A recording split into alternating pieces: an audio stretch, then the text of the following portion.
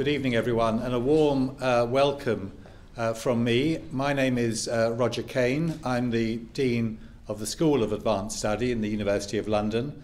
A welcome to you all to the school, and a particularly warm welcome, of course, to our particular guest this evening, Professor Ferneyhough, about whom you will be hearing a little more in a few moments from Dr. Paul Archbold, who's the director of our Institute of Musical Research in the school here. Let me just tell you a little bit about the School of Advanced Study and what we do to provide some context for this evening's event. The school is one of the family of higher education institutions that form the Federal University of London. The University of London has its 18 colleges. It has the School of Advanced Study and the university's International Academy for Distance Learning. So we in the school are one of 150 or so higher education institutions in the United Kingdom. We, like they, undertake teaching. Our teaching, though, is entirely postgraduate. We also, of course, like almost all higher education institutions in the United Kingdom, conduct research. But it is not for either our teaching or our research that we receive funding from the United Kingdom government. We receive funding for one of the unique things that we do, which is to support and facilitate and promote the research of the humanities, broadly defined, in the United Kingdom. So how do we do this? Well, we do it in a number of ways. We have some tremendous libraries which had something like 200,000 visits last year, as well as the physical resources of books and manuscripts and other incunabula. We also have digital platforms.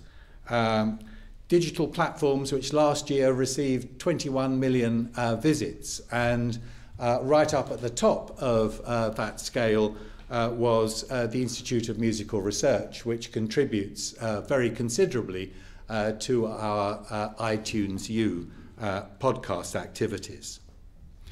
We convene research networks and collaborations. We have about 300 of these with 17,000 partners. And amongst them is another one of the Institute of Musical Research's endeavours, the Francophone Music Network. We convene conferences, we run seminars.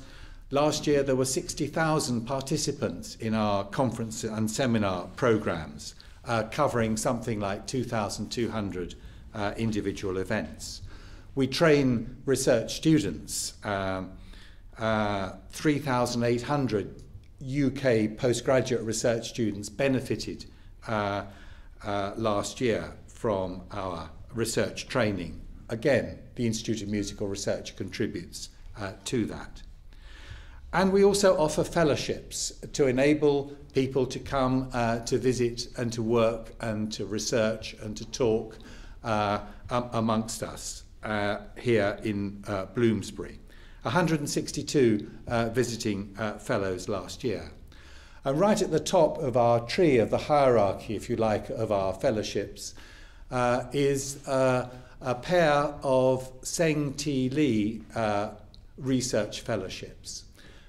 Mr. S.T. Lee is a Singaporean businessman, a philanthropist who supports higher education research in the United Kingdom in a number of ways. And he contributed an endowment to the School of Advanced Study to enable us to offer 2 fellowships a year, one of which this year we are very proud to have been able to offer to Professor Ferneyhough.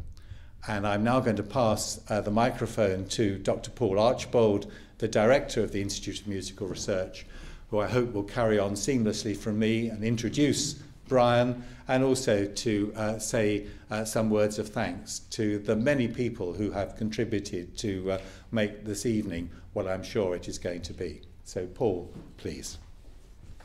Thank you very much.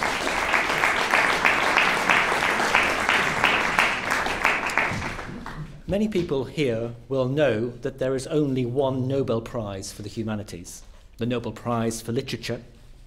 In 1972, the Ernst von Siemens Foundation established a substantial prize to be awarded to a scholar, performer or composer who has made an outstanding contribution to music, and it has since become known as the Nobel Prize for Music.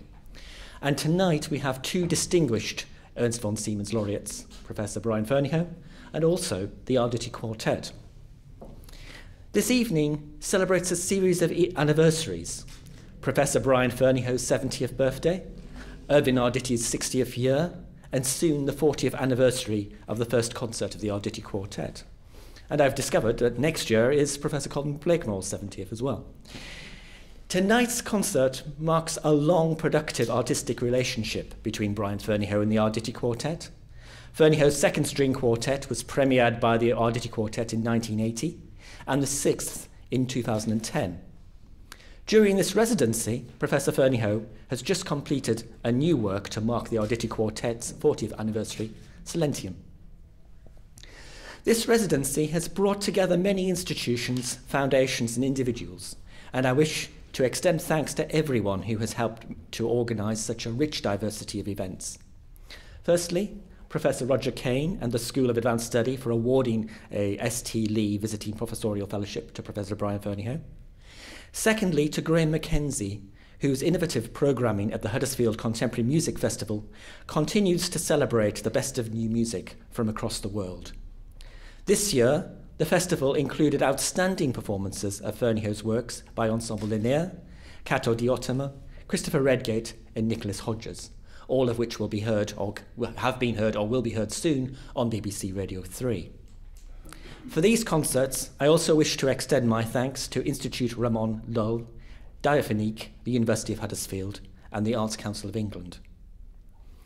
Ferneyhough's new work, Schatten aus Wasser und Stein, for quarter-tone oboe and string quartet, could not have been envisaged without Christopher Redgate's innovative project to build a new oboe for the 21st century, and therefore the financial support of the Royal Academy of Music, the Arts and Humanities Research Council, and the oboe maker Howells.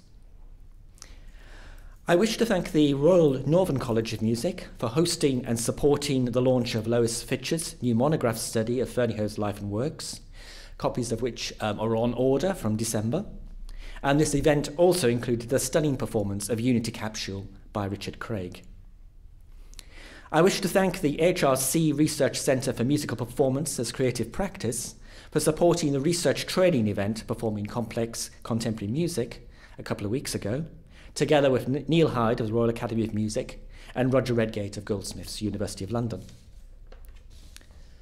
Earlier, I mentioned the Ernst von Siemens Foundation, which has also supported the Institute of Musical Research with many grants to hold composition workshops for early career composers here, and to make documentaries exploring the interactions between composers and contemporary performers. I would also like to thank the Higher Education Academy for several grants to create associated pedagogical material. Finally, I wish to thank the Hinrichsen Foundation and the Hepner Foundation for supporting this evening's concert.